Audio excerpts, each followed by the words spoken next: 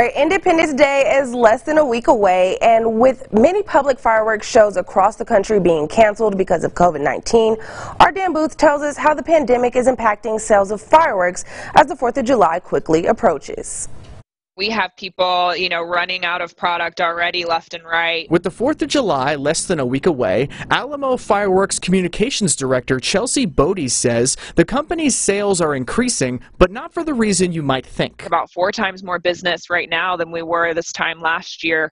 And we think it's due to the fact that, counties and cities are shutting down their fireworks show.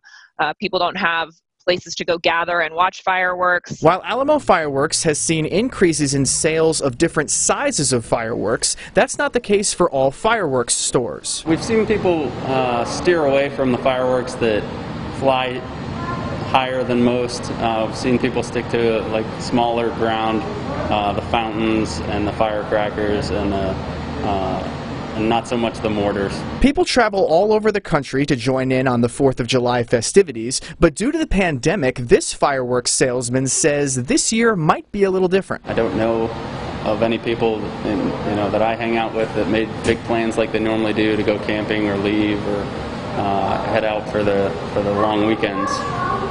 So I expect people to be around. On top of travel limitations, Alamo's Chelsea Bodie says the closing of local businesses could also be having an impact on people's decisions to hold their own 4th of July celebrations. Bars are closing down, restaurants are closing down, and so all of those things that are unfortunate for the other parts of the economy, we think are driving people to, what can they do?